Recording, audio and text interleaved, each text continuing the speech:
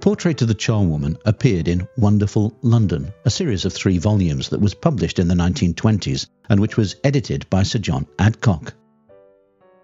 The book describes the charwoman as one of 2 famous types peculiar to London, the other being the flower girl. People regularly advertised for charwomen in the situations vacant columns of the newspapers in the late 19th and early 20th centuries, albeit, as Wonderful London points out, the charwomen of that era had come to expect to be referred to by what they considered a more respectable title. Historically, the charwoman, or char as she was often called, undertook the jobs that domestic servants were loath to do, scrubbing the floors, doing the repetitive housework and such like. Many chars were widows. Others were women who had been deserted by their husbands. Some were the wives of respectable working men and were supplementing the family income. They were paid a pittance for the work they did, although the job did come with certain advantages.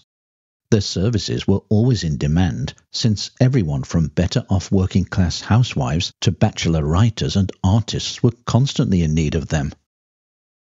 They also enjoyed a degree of independence, as, unlike live-in domestic servants, the charwoman resided away from her place of employment and so was able to return to her own abode once her duties had been completed.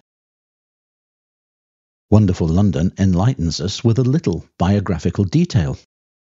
The charwoman, after years of quiet insistence, has very largely succeeded in changing her title to that of Char Lady.